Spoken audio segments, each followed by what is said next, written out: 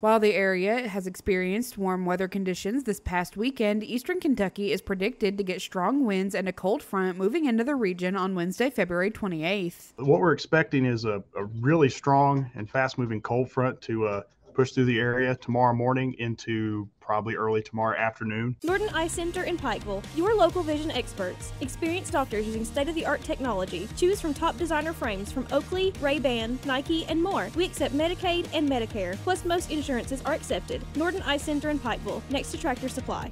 Portions of eastern Kentucky will be experiencing a cold front wherein temperatures will reach around 70 degrees in the morning and drop to as low as 30 degrees in the afternoon. A few localized thunderstorms are expected in some areas, and winds are expected to reach up to 45 miles per hour in the morning. Most people are going to go to work in the morning and it's going to be really warm, and by the time you leave work in the afternoon, you would probably want to have a jacket or coat to put on because there's going to be a huge temperature drop. Drivers on the roads are reminded to be careful, giving yourself enough time to get from point A to point B and keeping plenty of distance between yourself and fellow motorists. For more information, stay tuned to Mountaintop News on Facebook. For Mountaintop News, I'm Kelsey Fidel.